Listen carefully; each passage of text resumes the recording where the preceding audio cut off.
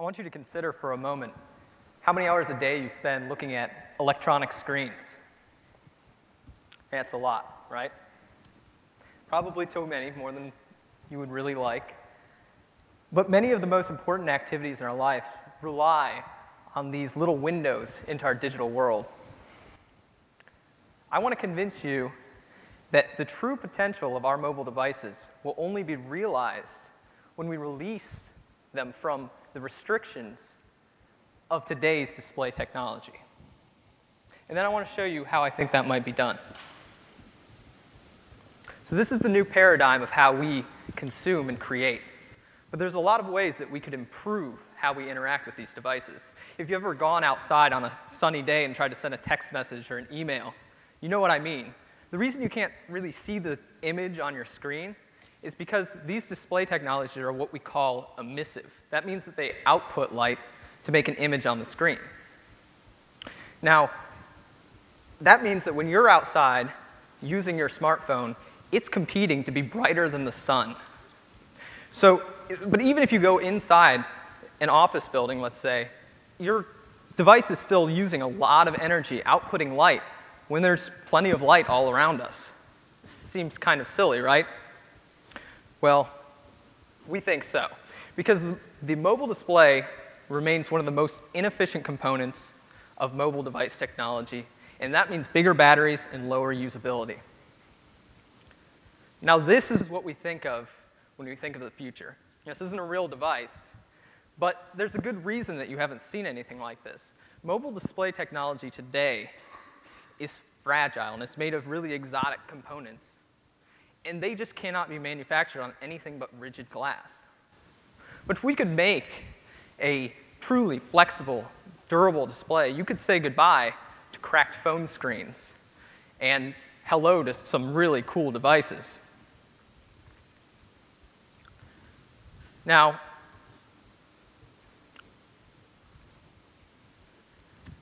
sorry, I want to go forward. What can we replace this technology with?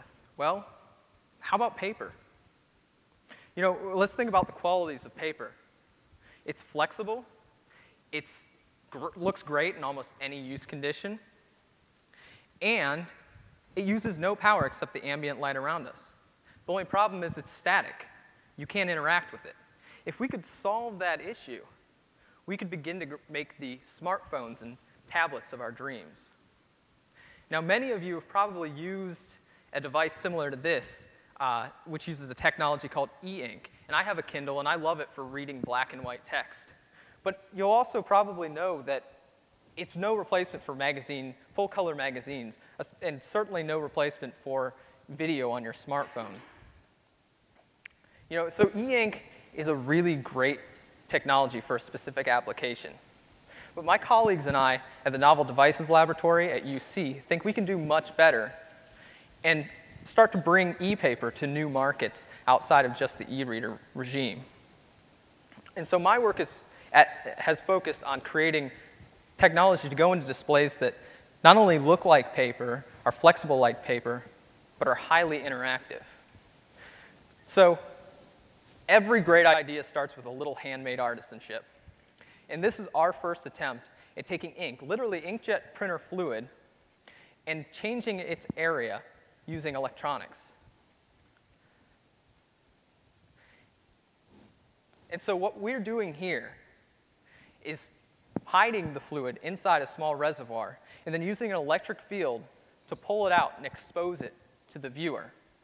And in that way, we can make a contrast change. And if this demonstration leaves you a little bit skeptical, that's okay, because let me show you a picture of the first transistor out of Bell Laboratories.